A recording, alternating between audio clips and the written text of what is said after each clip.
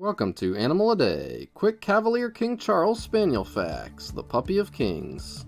Cavalier King Charles Spaniels are small, toy-sized spaniels originating in the UK.